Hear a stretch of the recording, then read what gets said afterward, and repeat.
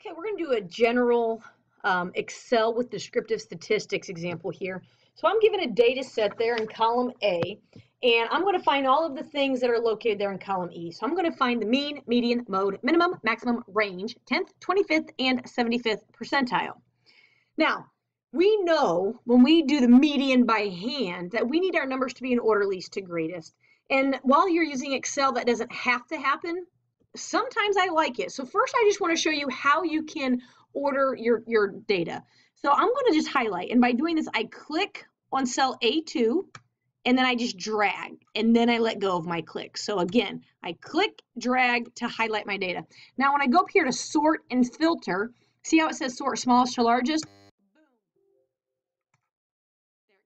Right? So that put them in order, least to greatest. Again, you don't have to do that for this particular example, but there may come a time when using Excel that is helpful for you.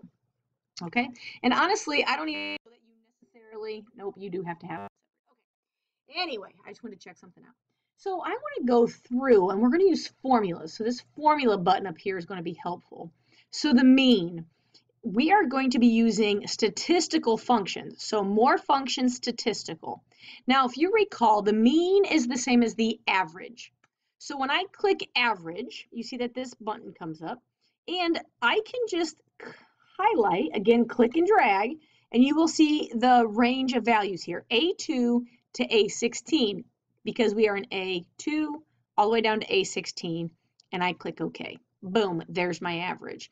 You also can just type in equals average and type in A2 colon A16 and parentheses, and you get the same thing.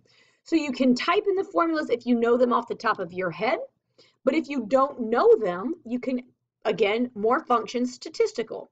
Now we're going to find the median. So you'll notice I have a blank space because wherever whatever cell you're in when you're using your formulas, that's where the number is going to go. So I'm going to go down here to median. And again, I'm going to click and drag to include my entire data set, A2 to A16, and I click OK.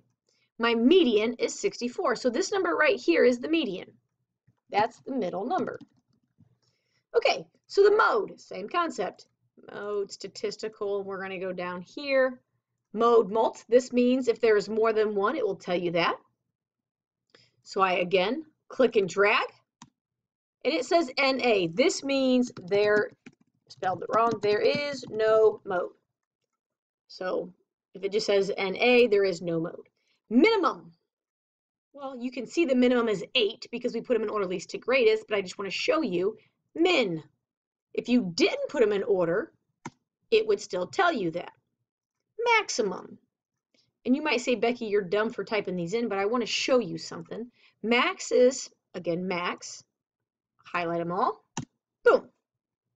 Now, we know that the range is the maximum minus the minimum. So I'm just going to type in equals.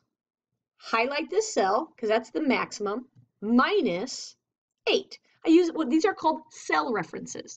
And again, I'm doing this all for a purpose. And I'm going to show you the purpose now in a minute. Percentile. When you go down to percentiles, there are quite a few buttons. We want to use the second one, percentile INC. INC means inclusive. Inclusive meaning 0 and 1 are considered part of the entire percentile concept. And that's true, 100% is everything. So you want to include all of them. So we want to use percentile INC. Now this is where we need two sets of data. So the array is our A2 to A16. K is what percentile do you want? I want the 10th percentile. So that's 0.10. Boom. 22.2 is the 10th percentile. There wouldn't be really a good way to figure that out just by using, going by hand. So it's the easiest to do the weird percentiles, right? Not the ones that we did by hand already, just using Excel. Now we can, again, go back to that. But since I just used the percentile, if I go to this recently used, notice how all of these, we've already used them. So percentile, again, I want to use these. The percentile is 0.25. Oh, there it is. Percentile INC, array, the K is the 75th percentile, boop, and there it is. So that's how you can use Excel and descriptive statistics. Now, I want to show you why these formulas and cell references are important.